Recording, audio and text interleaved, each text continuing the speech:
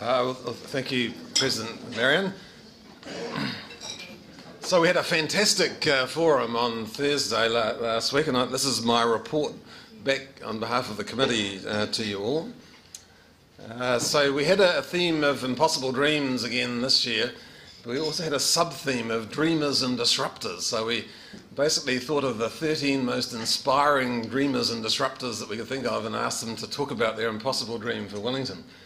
And there were 4 themes emerged, and I'll share those with you towards the end. Also, we had people working at tables to share their impossible promises, inspiration into action. You'll see Hewitt Humphrey there, and we had a great group of Rotary volunteers helping us out, like Joan Smith was our redoubtable timekeeper. There were 4 themes came out of the workshop. The first one was around Wellington as a playpen for human ingenuity, and just to illustrate that one of our speakers was Susan Freeman-Green, who's the Chief Executive of Engineering New Zealand, and she talked about Powered by STEAM, the acronym for Science, Technology, Engineering, Arts and Maths, finding the power of bringing these together. And she is a real disruptor of the engineering profession, and I say that in the best possible way. Another dream was around commitment and connection to our city and its people. And just to illustrate this one, this is a young guy, Benjamin Johnson, who's the founder of a social enterprise called the Free Store.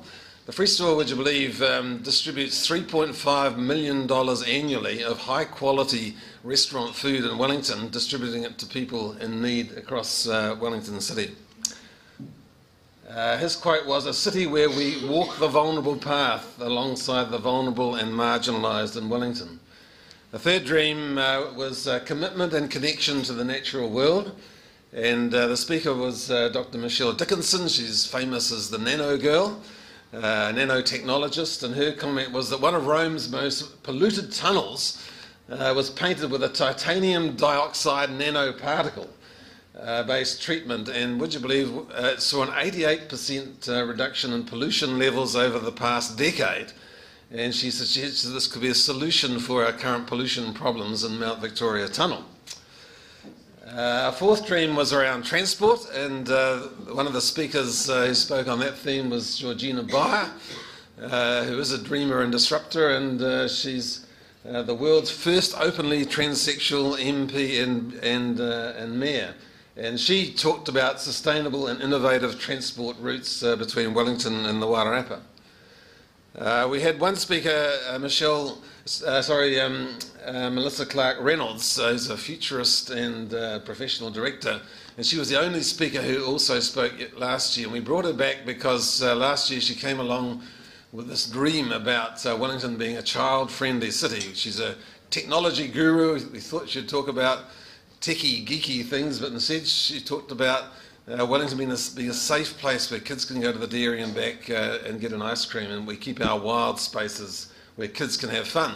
And we brought her back to talk about what we've done since last year to implement her impossible dream. And in September we're having what we call a Tawa City Builder Lab on the 18th to the 20th of September in Tawa. We'll have 850 school students from students across the city come to one venue, Tawa Intermediate School, and they'll have an hour playing on a state-of-the-art computer using Microsoft Minecraft to reimagine the town centre of Tawa and the connections to the railway line, the children's play areas, the art and all that. So all those brilliant ideas from young people aged 6 to 17 will then be fed into the Wellington City Council's future planning and capital programs for Wellington. So this is a way of kids designing our cities of the future for us. Final keynote speaker was Grant Robertson. Helen Alger did the summary for me of the themes of the workshop, which came up with those 4 themes I've just gone through. Grant picked up on those themes and said, well, actually what you've chosen are the 4 well-beings or the 4 capitals within the government's well-being budget that it's going to produce in next year. And one of the reasons why I invited Grant, because he is a dreamer and disruptor. This is the world's first well-being budget of any country in the world, and he talked about how what Helen had come up with aligns exactly with the 4 capitals within the Treasury framework. A nation that will have the world's first wellbeing-based budget in 2019 based on the 4 capitals of human, social, natural, environmental, physical and financial.